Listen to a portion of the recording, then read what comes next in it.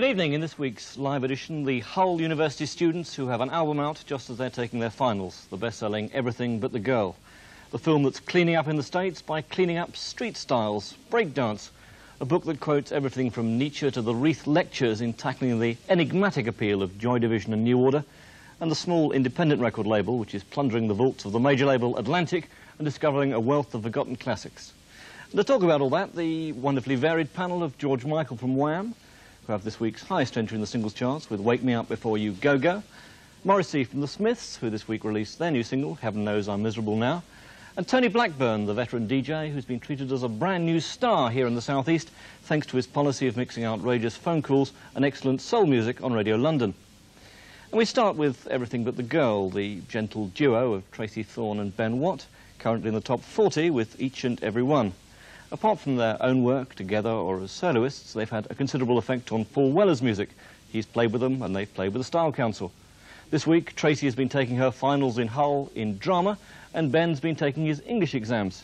And hot on the heels of their single, they've now released their first album, Eden. Tony, you've actually been playing the single along with all the black music on your show. Do you like the whole album? I'm still getting over the veteran DJ, I think. I did start when I was 10. Yes, I did. I liked it to a certain extent. I mean, the single, the reason why I'm playing it as a soul record is it's very, very soulful. The album's got this bossa nova beat going through it the whole way. I found it a bit monotonous, to be honest with you. And it strikes me, although she's got a very nice voice, I can take it probably for one single. And there are one or two other tracks on it that are very nice. But I think it would probably become a little bit background for me. There isn't enough light and shade in the album. But apart from that, I rather like it. It's a nice sound, and I mean, there's room for it, but I don't know, not quite for me. But I love the single. The single's great. George? I must admit, there's not that much to add to that. I think that the single is the best thing on the album, definitely. I love her voice. I mean, it's great to get you. I mean, it's so melancholy, and it's just so vulnerable that it's a beautiful voice in that way. But for a whole album, it does drag on a bit, you know, and it actually starts to take away from the songs, because individually, you can appreciate them a lot better, and they are very good songs, or 4 or 5 on the album anyway. But as an album, it starts to, you know, to wash a bit. Yeah. But she's become something of a cult figure, though, hasn't she? Yeah, same with the Marine Girls and with the Style Council and all that. But, yeah, she's becoming a little bit more accessible. I think probably, I don't know, it just seems to be a coincidence they've just signed to WEA, but it does seem a lot more accessible than before. I think it's nowhere near as good as Plain Sailing, which is my favourite track of hers, but still a good album. Morrissey, I know you know them. Do you approve of their album? To a large degree I do, because at least half of the album I really like. And I feel that if I can like at least half an album, well, for me personally, that's really quite revolutionary. Which bits do you like and why? Well, I did think that Another Bridge is really quite spectacular. I'm still mystified about the single and the success of the single, which I think You don't think it's that good? No, I don't. Why not? I think it's perhaps the most least attractive track. I don't know, I can't explain it. It just didn't really strike me that much. So, but obviously I really like them. I think melodically I think it's the most, I don't know, I think it's most interesting melodically on there. I thought it was wonderful, the single. I don't like albums, though. I mean, Ever? No, I generally don't like albums very much. I want to go on from one particular sound to another. And I find on an album, it's very lucky if you can find 3 or 4 good tracks anyway. But I don't actually like listening to albums very much. What about this as a sound, though? It's been described as part of a new soft rock, jazz rock. Bossa nova, isn't it? It's very old-fashioned in a way, isn't it? Yeah, I used to play this about 25 years ago in the Bournemouth Pavilion Orchestra. I was in an orchestra then. We were sort of bashing out the bossa nova. Playing to what sort of audience? Some mayors, civic receptions at the time. Yeah, things like that. But yeah, people were bossa novaing around. But it's an old sound come back again, really. Morrissey, do you think it's old-fashioned as such? Well, it is, but I mean, nearly most music is. I can't think in those terms. I just think, is it good or is it bad? I don't really mind if it could be described as old-fashioned, because if it's appealing, I'll accept it, you know, whether it's just, you know, caveman beating on a drum or whatever. I like it, ultimately. It seems to be very anti-fashion music. I mean, they don't care about their image too much. Yeah, but that almost becomes an image, and it almost becomes the absolute heart of fashion.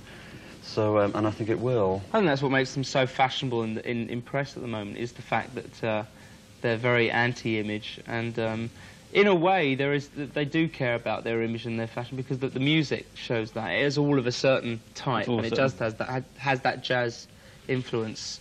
But it justifies it, I think, because the atmosphere is so good. Thank you. And Everything But the Girls, Eden, will be available next week. Also on release next week, there's a music film that earned a remarkable $25 million in its first week in America. It's called Breakdance. It tells the story of a white dancer who joins a black breakdancing team who perform in Venice Beach, Los Angeles, and appear to me to live in a ghetto furnished by Habitat. The breakdancers take on the straight musical dancing establishment, and of course they become stars in the end. Here's a clip in which the white dancer, played by Lucinda Dickey, gets her first break. Boy, do I have an eye. George, Wham have obviously been influenced by such black musical styles. Is there a film you'd recommend? I don't know how to review this without being incredibly unkind to everybody involved, actually. Be incredibly unkind in that case. Be incredibly unkind. Well, actually, my video machine chewed the tape up after about 15 minutes, so I've only got 15 minutes to go on here, right? But, I mean, basically, I think, like, it's quite a long time since Buffalo Girls came out, and I think soon after Buffalo Girls, all the amazing things you're ever going to see about breakdancing had been seen. And since then, like, people have had their necks broken, like, twisting on their heads and everything. I think it's all become very boring. But the thing is, because America's such a big place, American finance has suddenly caught up with breakdancing, and there's the money to put into films like this. It's just atrocious, really. What I saw of it was atrocious, but I only saw 15 minutes. So I think that's about enough from me. It's got a happy ending. Has it got a happy ending? Yeah. Well, surprise, surprise. Also, I think it's very, very much like the token, you know, white girl I mean, it's like, let's get all markets, let's get a white girl learning how to break dance and everything. It's struck me the sort of film we could have made in the last 20 years about anything at all, except it happened to be about breakdancing. Probably, yeah. Maybe I did. Morrissey. I found it really repellent. I found every aspect of the film repellent. I couldn't really understand Lucinda Dickey. She really confused me. She couldn't act, and she spoke so lowly throughout the whole thing. Could she dance? Well, no. I mean, no, she couldn't. I mean, the script was virtually invisible, and all the characters were so wooden. To me, it would have been okay, perhaps, as some kind of a documentary. As a feature film, it's hopeless. And yet Americans are flocking to see it, and there are millions, it would seem. $25 million takings in a week. It's extraordinary. Same with Footloose, and I literally have never seen a film as bad as Footloose. I went to America a couple of weeks ago, and we went to see it thinking we'd go to this packed cinema full of screaming kids and this film that was like Grease or something like that. And it was just so atrocious, I couldn't believe it. It was just terrible. But, I mean, it doesn't seem to mean anything anymore. Box office records don't mean anything. Tony? Well, I liked it. You see, You did? Yeah, I mean, I thought for what it was... Great, well done. I thought it was great. And I thought she had a most... she had a most gorgeous bum as well.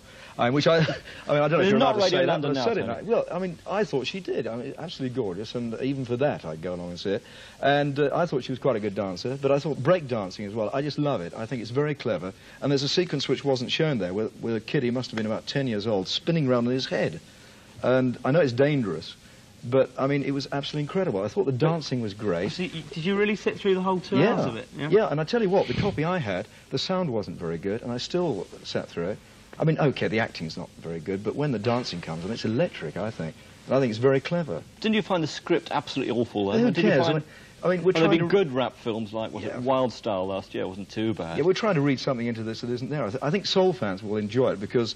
the Rufus and Chaka Khan sequence, it was okay, but the music is quite fun. It's not even very well filmed, Tony. The breakdancing isn't very well filmed. No, I mean, it could have been better, but I think for what it is, it's just a bit of fun, and I think people will probably enjoy it. It's not one of the best films, no, of course not. But I thought the dancing is so electric, and it's something a bit different. How long will this whole flow of dance film goes on? I mean, it's such a lot of them now, and they seem to be all much of a piece. Yeah, I just enjoy dancing, really. This film, you're quite right, it wasn't filmed very well. But I think it will appeal to people. I think, I mean, you know, I understand what you're talking about, but I think if you really wanted to see that entertainment and hear the music, because there's some good music on the soundtrack, you might as well go to a good club. What about the music? About the same price. What about the music then? I mean, there's some Al Jarreau, there's a bit of Chaka Khan we saw there. Yeah, there's a couple of tracks which I couldn't understand getting anywhere near a film as bad as that. But there's some fairly mediocre stuff as well, surely. Oh yeah, but I mean, you know, there's an awful lot of mediocre breakdancing music. You know, that was just beat, though, wasn't it? I mean, they just had the beat going so that they could dance to it. But I just thought the way they danced was incredibly good, and it will probably start off a whole new trend. I mean, I know there is a lot of, but it'll make it even bigger, I think. Thank you. Yeah. And Breakdance can be seen in London, the South, West and the Midlands from next week, and in the rest of the country in July. Now the history of Joy Division and New Order, a band who changed their name when Ian Curtis committed suicide 4 years ago this month. Despite the hits like Blue Monday and Thieves Like Us, the band have retained a cult image and a sense of distance from the rest of the music scene. This week they're the subject of a new book, An Ideal for Living, which to the uninitiated may seem as impenetrable as their record covers. It's written by Mark Johnson and 3 others and follows the band's careers from their beginnings in Manchester with almost day-by-day compilation of press clippings. These are interrupted by curious selections from French writer Albert Camus, a 1944 treatise on film, or the 1982 Wreath Lectures. From Ian Curtis's days with Joy Division, here's Transmission. Morrissey, before we look at the book, perhaps you could try and explain the extraordinary appeal of Joy Division and now New Order, speaking as a fellow Mancunian. I don't know whether I could explain it. Well, they're treated quite unlike any other band in Britain, yes, really, aren't they? I think most people's vision of Joy Division is entirely coloured by the death of Ian Curtis, and it's always really the really only factor that people seem to discuss.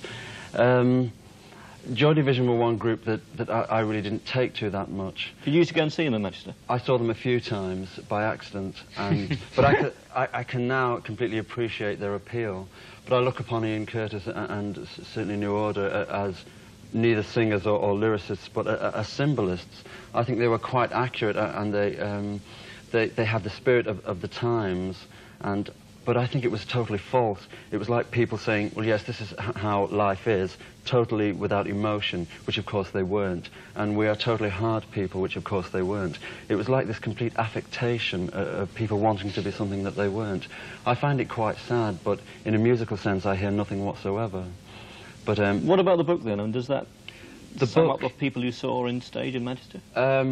The book confused me. When it was straightforward, written in almost a diary fashion, I found it quite interesting. What about all those quotes from Wreath Lectures and all that sort of strange stuff? Ostentatious, it was very, very boring. But ultimately, I would support, at the end of the day, I would support New Order and Joy Division. But with some confusion, I'll admit. Tony, not a band I suspect you'd approve of. No, well, I mean, as long as people get pleasure out of them, that's fine, but it's certainly not me, no. And the book, I should probably think for the fans of Joy Division, it would probably appeal to them, but... what did you make of it, though? Well, I found it incredibly boring. There were certain bits of it that I found a bit disturbing as well. I mean, they were always trying to get over this fascist image and things like that. And, I mean, one or two bits and pieces. They always denied they were fascists, but they did seem to give yes, themselves that's right. fascist names. The bit where it let down, I mean, Ian Curtis committed suicide, and the book didn't actually go into that. Now, anybody who is interested in that, I suppose that would be the thing that would be interesting. There's some extraordinary quote there that It's it better said that we... speculation yeah. is not only futile, but an invasion of his privacy, which... as a journalist, I mean, that would seem to be the key essence of the book, is why the guy died, and you skirt around it like that. I also think the book assumes that you know everything there is to know about Joy Division. Now, somebody, obviously, it's not really fair for me to judge it, because I'm not the slightest bit interested, and it's not my Have you heard their music ever? Oh, I've heard it, yes. What do you think of it? Well, it's not for me. No, but I'm very, you know, I'm more into soul sort of side of it. But the thing is that they assume that you know everything about the group. I would personally have liked them to go into detail about the individual members of the group. And they didn't do that. They went from one gig to another. And quite honestly, I'm not interested in the fact they appeared in the Cat's Whiskers Club in wherever it was, and they left the gear on the stage for a roadie to clear up. I mean, it's not interesting. I mean, that's what every group does. And there was one particular section where they said that because of Joy Division, or whatever they called themselves in those days, they proved that anybody could get together, even without being able to sing, being able to actually play an instrument. They claim in Smash Hits this week they still can't play as New Order, which I thought was slightly curious. Well, George, I wouldn't imagine you as a Joy Division fan. Maybe I'm wrong. You might be wrong. I might be wrong. The book just became incredibly suspect for me the minute I saw... you do like them? I mean, I do like them, yeah. It became very suspect when I saw that it was partially... well, a lot of the contributions were from a gentleman called Paul Morley. And you don't approve of Mr. Morley? You'd need a book a lot thicker than that just to list that man's ideas or hang-ups, whatever you like to call it. But it became very, very pretentious in so many areas that I actually didn't finish it. I didn't get anywhere near finishing it. And I actually really liked Joy Division, or particularly their second album. What, Closer. I thought Closer. The second side of Closer is one of my favourite albums. It's just beautiful. I mean, like musically. 24 Hours, sounds like. I can't remember. There was The Eternal and yeah, 24 Hours. There's just 4 tracks which I don't even know the listing of, but they're just beautiful musically. I didn't actually see it. I thought their image all the way through liking them. I thought their image was pretentious and contrived, and it did have very fascist elements to it. But I thought the music was great. I thought it was quite good the way they didn't harp on about the death, because that was like, I thought that was almost like it could almost have been engineered. It was like awful. It was the way that they were elevated after Ian Kirsty's death was really sick. But it was to make it a commercial book, that's what people want to I mean, know, no, to be honest with you, I think that is a book for people who enjoy the idea of factory. The pictures weren't very good. Thank you. Sorry to stop you there. Yeah. And An Ideal for Living, A History of Joy Division is published by Proteus. And finally tonight, the remarkable story of how independent record labels have marketed the back catalogue of a giant record label, and all quite legally. It's one of the depressing aspects of the music business that record companies often just think about the present and about profits. So once an album's been released, it's easily forgotten and can become unavailable. That's even been true of the back catalogue of Atlantic Records, perhaps the most famous soul and rhythm and blues label in America in the 50s and 60s. But now, 2 British independent labels, Charlie and Edsel, have managed to get hold of the Great Atlantic catalogue, so this year it's going to be possible to buy, once again, 20 Atlantic classics by everyone from Ray Charles to Sam and Dave and Solomon Burke. This week, 4 of those albums are released by Edsel. There's 5 Cool Cats from the 50s doo-wop and close harmony R&B vocalists, the Clovers, Bit Bam by Clyde McPhatter and the Drifters, recorded before the singer who influenced Elvis Presley became a solo star, Soul Deep from blind singer, writer and guitarist Clarence Carter, recorded in the 60s and 70s, and Spoonful from white blues singer John Hammond, taken from late 60s sessions involving everyone from Robbie Robertson to Bill Wyman and Duane Allman. This is how the Clovers and Clarence Carter looked as stars. Tony, how important do you think these reissues are? Well, the Clovers, I mean, that was a little bit too early even for me, because it didn't really... Not possible, surely. You seem surprised, Robin. No, that's too old-fashioned as far as I'm concerned. Clarence Carter, yeah, but that was I think, late 60s a little bit. But it's good that it's there for people who want that, but that doo-wop type of music is not for me. I like the Clarence Carter, but for me, you see, I'm more interested in Eddie Floyd and Sam and Dave and the early Motown stuff which we've got. So that really, although the real fanatics will like that, I think even for soul fans of today, it'll probably be a little bit too I find it a bit boring, to be honest with you. I was motoring... Which one do you prefer of those? Clarence Carter. Yeah. Not Clyde McPhatter. I thought that was wonderful. It was okay, but Clarence Carter, to me, that's the sort of music I was playing, actually, you know, when I was out on the pirate ships. And that is the sort of music I like. But I actually, you see, that's okay, but I'm not really obsessed by that early time anyway. I like the music and the soul music that they're producing now. I think that's far more exciting, and it's far more listenable. But I like the early Drifters, but this stuff was a little bit too old-fashioned as far as I'm concerned, except the Clarence Carter, and that Patches, that's an absolute classic. But I think you said they were going to release Eddie Floyd and Sam and Dave. There's a whole lot more to come. There's just one little batch of them. Well, that's coming probably not the best batch either, I think. Really? George? Yeah. I actually have a strong connection with Atlantic Records in that the record that I have coming out later on this year, which is a solo thing, No Split, is produced by Jerry Wexler. I went over to Muscle Shoals studio, where a lot of the famous Atlantic Records, i.e. Aretha Franklin, Percy Sledge, Ray Charles. I mean, I actually had to sing in the same booth that they sang in, and actually to the same producer that they sang to. So if I sound nervous, I simply understand why. But I mean, I actually absolutely love Aretha Franklin. I honestly was expecting to get an Aretha Franklin tape when I heard that there were some Atlantic reissues. I didn't, and I must actually admit that I was very disappointed with what I got, because although some of the voices are fabulous, the material just isn't there as far as what I like, which is, I mean, like Say a Little Prayer is like my favourite record of all time, because it's a marvellous voice and a magnificent song together. To be honest with you, I didn't hear any songs that approached anything like Magnificent there, so I didn't find them terribly listenable at all. I mean, I loved a lot of the Atlantic Record stuff, but just not what I was given here. It was lack of songs, wasn't it, actually? Lack of songs, right. yeah. I mean, you need a great song to make a great singer sound fantastic. Yeah, the singers were lovely, but just the melodies weren't there. Yeah. Morrissey? I found it really quite impossible to care. I think that there's probably several reasons why stuff like this got lost. Why so? Because you're not interested in that era? I don't know. Well, I'm not. Those particular records? I'm not really, but I wasn't completely controlled by that. I did listen to the records, and I found it very difficult. But I think the artwork was quite good because it wasn't foul, modern, you know, kind of outrageous pantomime stuff. It was very, very complimentary, I think, to the artists, which I think is quite rare. But ultimately, I don't really care.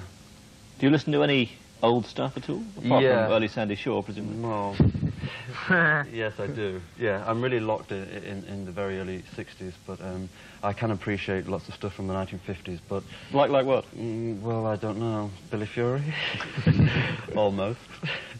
But not the Clovers. No, it doesn't matter what period anything comes from, you still need good songs, and the Clovers obviously didn't have any. It still seems surprising to me that there's all sort of been locked in the Atlantic Archives, and it should take a British independent company to actually pull it out. No, I don't understand why they've actually chosen to release these particular ones. I suppose there's fanatics that will buy any Atlantic material, but, you know, it's just not of any calibre, really.